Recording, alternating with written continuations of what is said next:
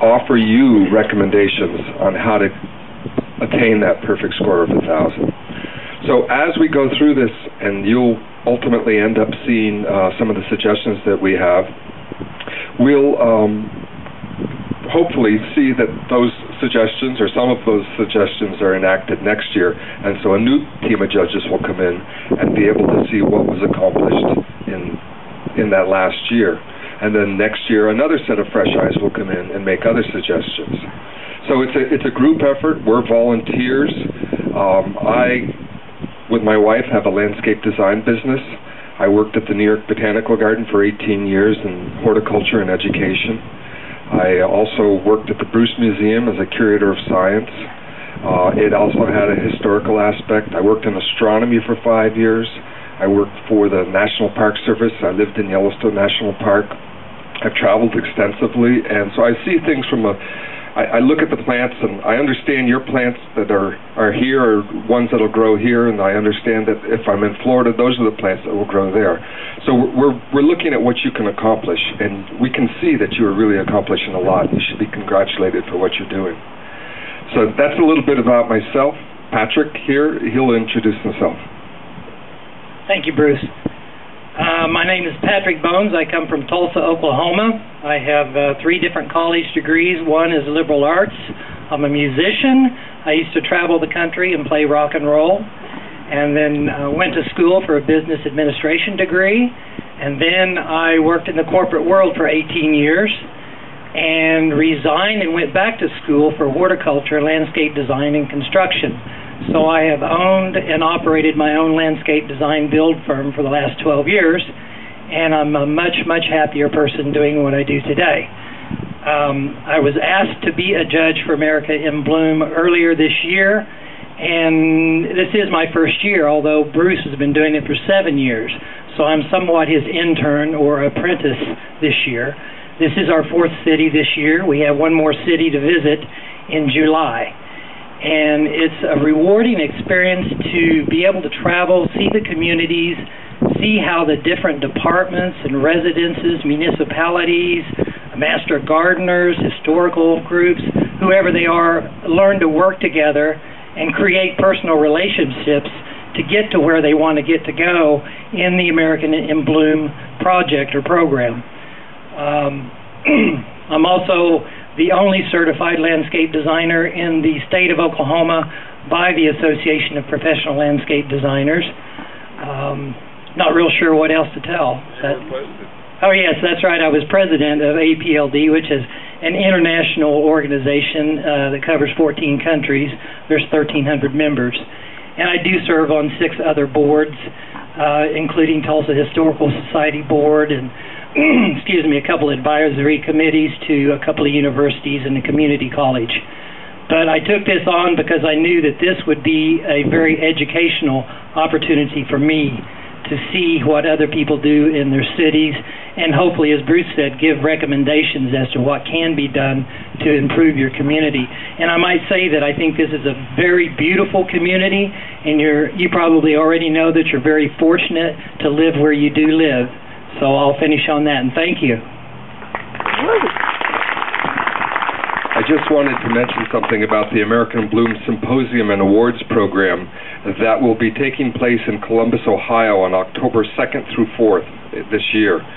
It's an awards ceremony and recognition program for all the people that have participated in the other cities, but it's also a program where people can go to Columbus and see all of the different parts of Columbus and learn and go to lectures. I'm just looking at it right here.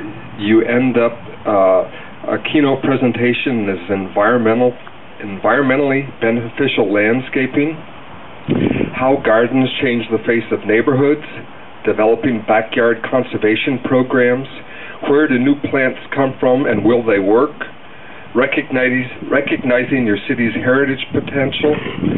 There was even one, I can't see it right here, but it had to do with incarcerated people being put to work for the benefit of the community. So it's an interesting program, and it's a good way to go see Columbus because we've got good tours going on, and it's a good way to interact with other communities and learn from them some of the tricks they're doing in their areas and in their communities. So it's a good way. And some of you have gone to other symposia, and it's a win-win situation. Everybody has a good time, and you get to meet people in other cities and find out how they cook good food like we just had here. But anyhow, thank you. Thank you, Bruce. Thank you, Pat, very much. The reason they have one more city to go to, it's located in Minnesota and still under snow. That's why they're talking July. But I tell you, I come from Minnesota, in case you didn't know that. And they may have a short season, but it's fast. It rains constantly, and they get a lot of sun, and things grow like crazy. But be prepared for bugs. I want to thank everybody for joining us today, and especially the Historical Society for planning all this. Kevin? Did you mention the other cities that are... Right, the other cities that are in competition. Why don't you go ahead and do that, Bruce? The first city we visited already was Stuart, Florida, on the Atlantic coast. Then we flew to Colleyville, Texas, just outside of the Dallas-Fort Worth airport. We then went from there to Artesia, California, right outside of LA, small community in California. Flew home. Then we came here on, what's today? I don't know, remember. We came here Sunday. We came here Sunday. You lose track of time, really. And we'll be leaving tomorrow morning. And then in July, we'll meet again up in Minneapolis area and go to Northfield, Minnesota.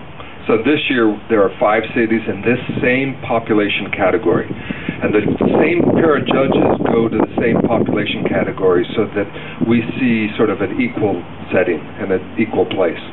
Some population categories can be as many as 14. I've done 14 cities in 1 year, and let me tell you, that's a lot of flying and a lot of report writing.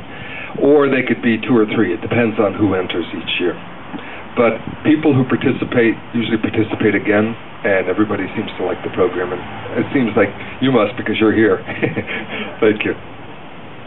Thank you, Bruce. Any other questions from anybody in the audience? No? We've answered all your questions? Well, again, thank you all for being here. And I do encourage you, yes, Doug. Yes, that's a good idea. Our committee. Karen Franck and her husband Tom, who's one of the great volunteers who helps us with all the drip systems. And of course, Kevin, Rocha, park supervisor. Kristen Barneich, the Arroyo Grande Tree Guild. Jane Line with the South County Historical Society. Jim Bergman, there's Jim over there with Tidiness. Mary Giambalvo, where's Mary? There she is right here. And Mary's in charge of environmental, along with Carolyn Kelly, who couldn't be here. And Ron Kindig. Where's Ron? There he is, way back there. Ron's in charge of landscaping. And we've got, in charge of our books, Linda Shepard, the manuals which I just have over here, they've been passed around. Take a look at the judges' manuals, if you will. They're absolutely incredible. That's one of the other things I appreciate about American Bloom. The necessity of preparing this judge's manual actually helps us to get a better overview and look at our community and an understanding of all that goes on throughout the whole community. It's an awareness that makes you feel very proud to be part of this community. And last but not least, Vivian Krug, our photographer, official photographer. Any other questions, comments, concerns? Group photos. Oh, Doug and Barbara Lesage. Center arrangements. Oh, the center arrangements were by Doug and Barbara Lesage. Thank you, Doug and Barbara. What's that? Carolyn Huffine and Ken. Oh, Carolyn and Ken. There they are. Those are 2 of our great volunteers, along with Ken Kitchen, Tom Goss. Who else am I missing? Who else is here? Anyhow, I wish more of our volunteers could be here, but this is a work day. And these are all the leisure time people right here, right? Anything else? Have I forgotten anything? Probably. Again, thank you so much. The judges are going to spend a lot of time this afternoon report writing. If they need any more touring, they're going to give me a call. And I hope that you have a nice leisurely stay the rest of the time you're here, and we're at your beck and call. Yes, Jane? Please tell everybody about the Tidiness. Oh, of course. Thank you. The Tidiness are again the host and hostess at the House of Another Time, the B&B up at the end of Mason Street at La Pointe, where the judges are staying, and the judges did stay last year. It's quite a pleasant accommodation, I think. Yes, very nice. Thank you all again for coming. Have a great day.